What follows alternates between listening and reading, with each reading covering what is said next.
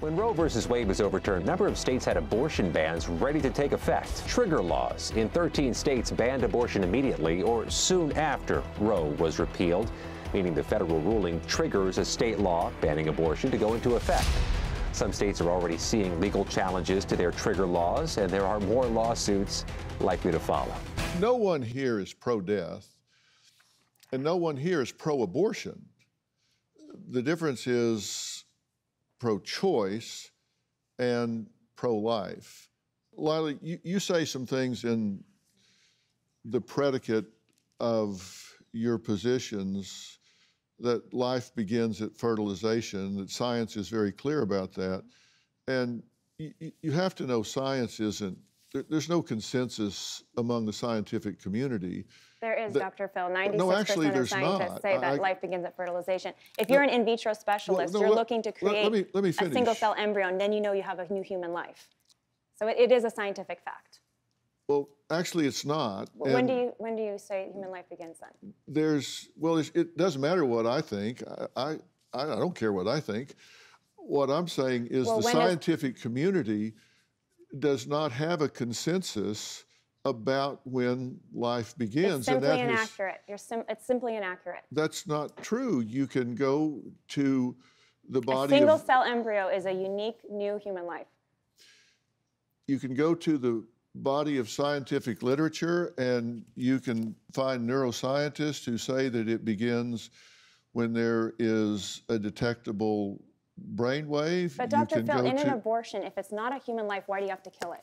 I haven't spoken over you, and you keep speaking over me, and I assume that's because you don't want me to finish my thought, which is, if anyone here wants to fact check me instead of speak over me, you can go to the scientific literature and query what the definition is of the beginning of life, and you will find that there are different definitions.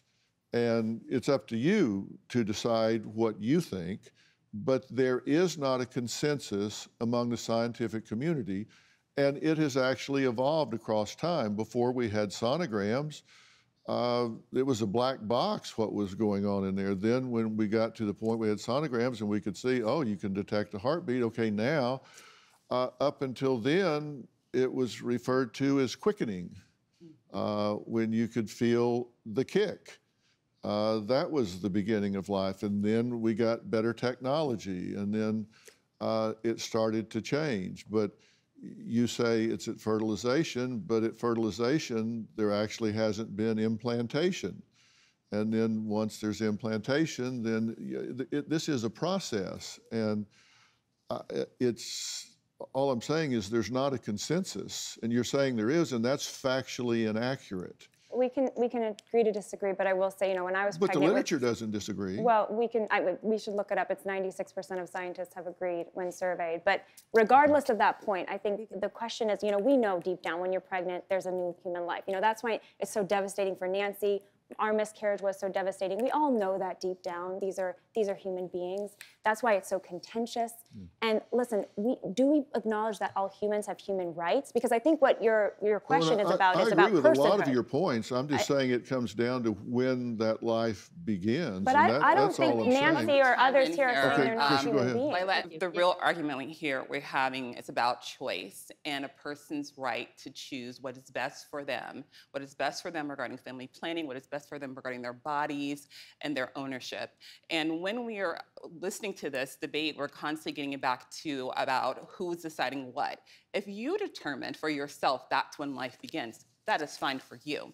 But someone else may determine something completely different. And this is where, from a pro-choice standpoint, we're saying it is not for us to decide for anyone what they believe, how they believe, but they have options.